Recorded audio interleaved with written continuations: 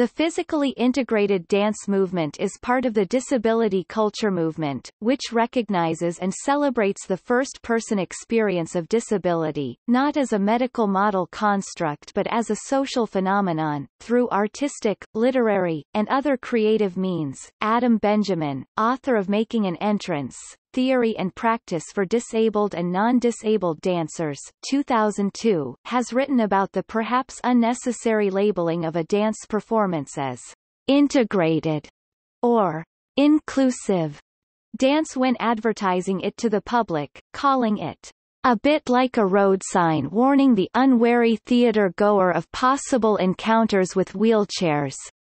It tells us that we can expect to see a disabled person on stage, which can only leave us asking, is that really necessary? Who is it that needs to be warned? Part of the reason for this practice may be the breaking of a taboo for some audience members to see bodies in many conditions performing on stage, an event that may create astonishment, among other reactions. Audiences in Western cultures are accustomed to seeing only dancers in peak physical condition when they attend performances at top theaters. Integrated or inclusive dance also must rise to the artistic challenges that face any dance performance. Modern integrated or inclusive dance was first explored during the late 1960s. Dance instructor Hilde Holger taught dance to her son, who had Down syndrome, and went on to stage a performance that included intellectually disabled dancers at Sadler's Wells in 1968.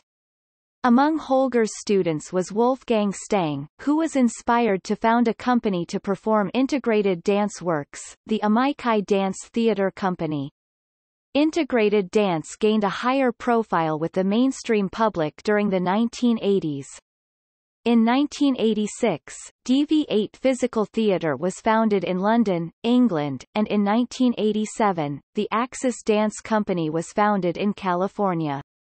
A number of other dance companies around the world now perform with physically or mentally disabled dancers. There are also companies that are founded or led by people who identify as disabled, and disabled choreographers, many of whom challenge conceptions of dance, stage, and artistry in their work.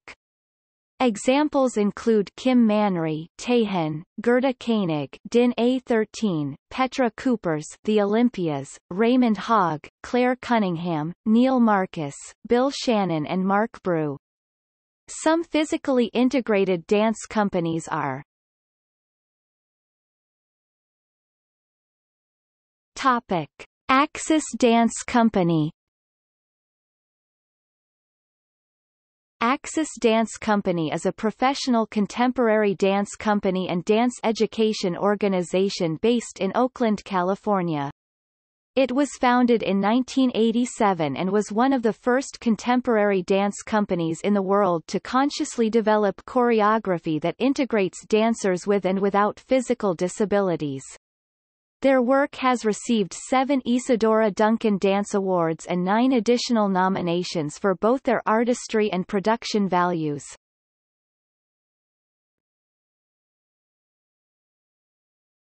Topic: Candoco Dance Company.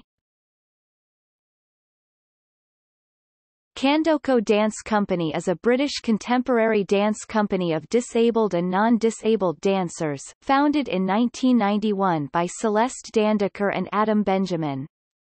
Dandeker, who had previously trained with the London Contemporary Dance Theatre, suffered a fall whilst dancing on stage. The resulting spinal injury prevented her from dancing until choreographer Darshan Singh Buller persuaded her to dance again, albeit from her wheelchair, for the subsequently award-winning dance film The Fall. From this, Dandeker took inspiration to create Candoco Dance Company, which, since its inception, has been creating an inclusive dance practice.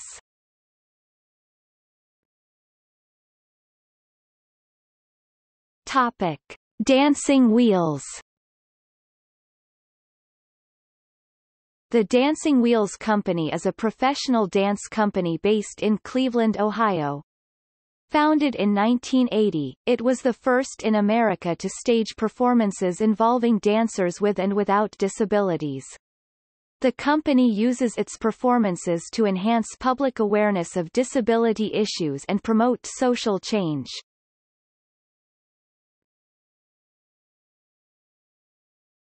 Topic: DV8 Physical Theatre. DV8 Physical Theatre was formed in 1986 by an independent collective of British dancers who, they claim, had become frustrated and disillusioned with the preoccupation and direction of most dance. The company has produced 16 dance pieces, which have toured internationally, and 4 award-winning films for television. They are performing works that break down the barriers between dance, theater, and personal politics and, above all, communicate ideas and feelings clearly and unpretentiously. Dancers and production staff include people with disabilities, for example in the company's film The Cost of Living.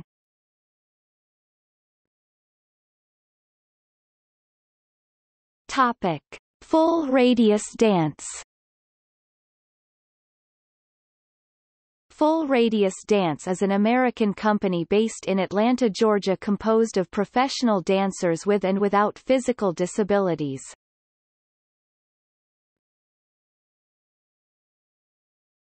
Topic: The GIMP Project. The GIMP Project is a New York-based modern dance project by the Heidi Latsky Dance Company.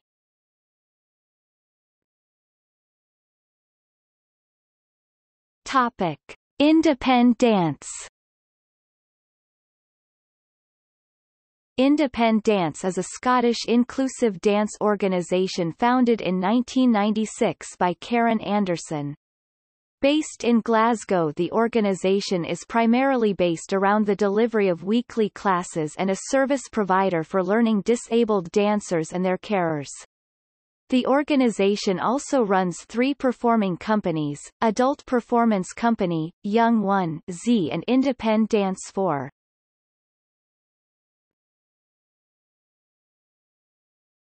Topic: Remix Dance Project.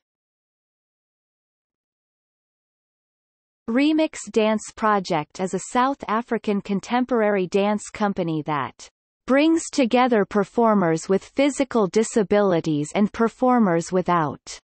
It concentrates on the contemporary dance genre, with its activities focused on education and the creation of performances that are intriguing and intelligent.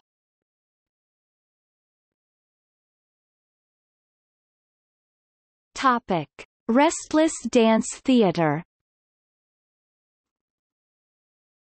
Restless Dance Theatre is a physically integrated dance company based in Adelaide, Australia. The company has 3 core areas of activity: a community workshop program for small children with intellectual disability, a core performance group of 15 to 26-year-olds with and without disabilities who work in collaboration with professional artists, and a touring company of professional dancers.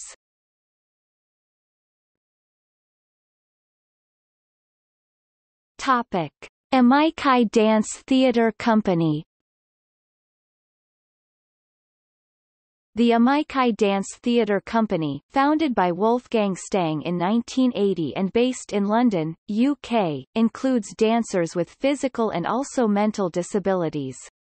The approach of Stang has been described as one that directly incorporates each dancer's unique qualities into the dance. Where others saw limitation, Stang saw potential. Where others saw a medical condition, Stang saw the possibility of a new form of expression. Like Holger, he believed that the key to performance was honesty, the presentation of the authentic self. Everyone could be honest, so everyone had something to offer.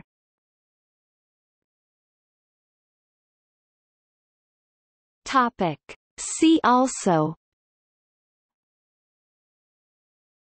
Disability in the arts, Disability art.